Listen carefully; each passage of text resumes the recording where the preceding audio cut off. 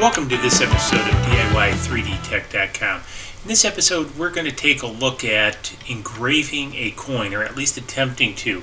One of the viewers of the channel had written in about engraving coins for coin ring making, and I thought this was actually a pretty interesting topic, as one of the focuses of this channel is to develop sort of cottage-based industries, and after checking it out, it looked pretty interesting. So while I'm kind of doubtful that we're going to make any progress, I thought, heck, why not give it a try and see what happens? Because I think one of the problems is going to be the metal is going to dissipate the heat too fast to really mark it. So we're going to try a couple different things. So one of the things that we're going to start with is, because of my day job, I end up traveling the world quite a bit, and that's why I kind of find this a little bit interesting, is I have a lot of coins from around the world.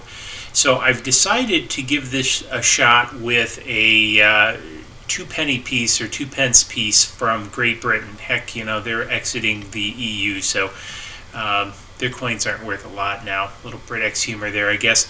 Anyways, the concept here is I'm going to set up a job in Cut 2D. Now, the coin itself is about 26 millimeters, so I'm going to set up my work surface to be about 26 millimeters across. And then what I'm going to do is I'm going to set the thickness to 50 millimeters, because the idea is I'm going to make 100 passes with the laser. Now, you have to remember, this is going to be engraving initial, so I mean, it'll go through 100 passes actually pretty darn quick. And the other thing I'm going to do is I'm going to start at the at the center of the coin, and then work my way out. So I'm going to hit accept to accept the design. And then now what I'm going to do is I'm going to add some text. And then so I'm going to go here, and I'm just going to do the letter S. And I'm thinking of how do we want to do the letter S. So I have a number of fonts. We had Star, Jedi, blah, blah, blah. Just trying to see which one is probably the most interesting. And so what I've settled on is Old English text. I think that'll look kind of cool. And it gives us a nice bit of outline. So again, I've chosen an S, which is the first initial of my wife, and I figure if this actually works out, then I've got kind of a neat gift to give her. If not, oh well, it was an experiment. So now what I've done is I'm going to apply this now and close this. And then what I'm going to do is kind of center it on the, so it's centered on the coin itself. So we'll do this. And so now we're going to go back and we're going to select this path. And then what we're going to do is we're going to select our laser cutting tool. Now, one of the things that I'm going to show is, so this is a typical one I use for cutting acrylic. So 0.5 millimeters a second, pass depth 1 millimeter. So sorry, I thought it's going to make 50 passes because I made it 50. I thought it was 0.5, so I got the numbers mixed up. So instead of 100 passes, it'll do 50. And we'll see how that goes at 50. We can always up it again. The cut tool diameter is about 0.2 millimeters. So we're gonna, you know, that's pretty much what it works out to be, the curve size. So we're gonna hit OK. And we're going to go back and we're going to calculate this path. And so we now have the path calculated. So now what we're going to do is we're going to go in and we're going to select our CO2 laser post processor. And then what I'm going to do is I'm going to save the G code of this off. And then we're going to go over to the laser. So with this, let's hop over to the laser and take a peek. Okay, so we're at the laser and we have our coin. So this is a 2 pence British coin, and just so nobody yells at me, I'm not going to use the front with the queen, but I'm going to use the back as my target. I also have my infrared thermometer, so I want to do some measurements of temperature. The other thing I'm going to do is I'm going to set this up very close to the front, so I get maximum laser intensity, if you will. So there's a little attenuation. So now I'm going to line this up, and I'm going to center it, because as you recall, I'm going to back this up. Whoop, drop that one in there. I'm using a washer to shim the height up. I've already, in general, aligned the screen to the screen bed to be about the height, so I've got that just about set for the center. Now what I want to do is I want to measure the temperature, and the temperature is 65.2 degrees Fahrenheit.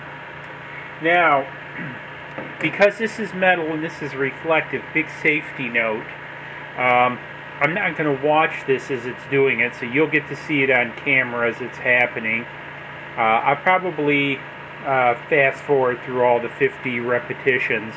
I'm also wearing the appropriate safety glasses, both safety glasses and laser protective glasses, for this machine, so any reflected light out of here, because I am going to leave the top open. I'm not going to run any ventilation or air assist on this because it's just a metal coin, so I don't think there'll be too much there. And so, again, safety notes out of the way, I am going to launch the job.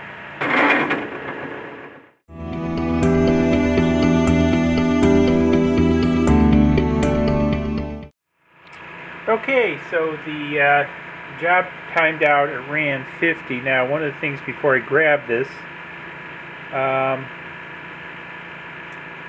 it's lost temperature. I measured it, and it's reading now 67.2 degrees. When I measured it mid-cycle while the laser was dumping into it, I was getting approximately 71, 72 degrees, so it did raise it above ambient. But the coin is a little bit warm. It's a bit to pry up. Yeah, the coin is definitely, actually, it's pretty warm. It won't burn you to the touch, but I don't know if you can see, and I'll do a close-up. There is absolutely no mark on this coin whatsoever. So I think that's pretty much a bust. What I want to do, though, is I've got another one I want to try. So this is actually a Hong Kong dollar. What I've done is, this is a silver coin, silver-colored coin, not silver. And I've covered it in black marker. Now, I don't have any laser etch. I wish I did. I might try to get some and then redo this experiment in the future. But again, I'm going to just run the same job over again with the black etch and see what happens. So let's go ahead and let's rerun the job. Same exact job. Just run it over again. By the way, this job took 6 minutes in real time to run. So the laser fired into that coin at full power for 6 minutes. So didn't do anything except make it warm. So let's send the code.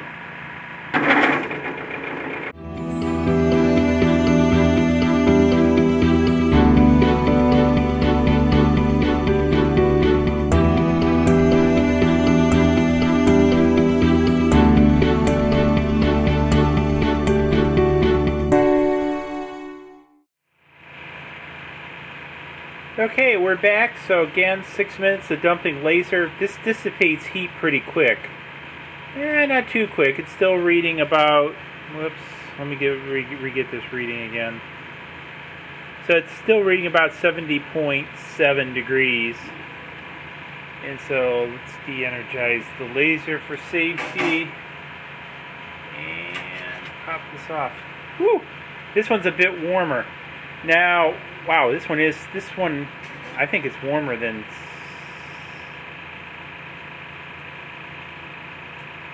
yeah, this is reading,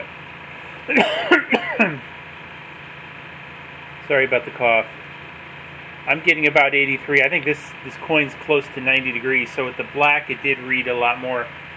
But there is absolutely, even with the black ink on here, it made the coin hotter, but it still dissipates the heat too quickly to the surrounding material to do any type of etching at 35-40 watts. So this is clearly a no-go on etching coins with a 40-watt laser.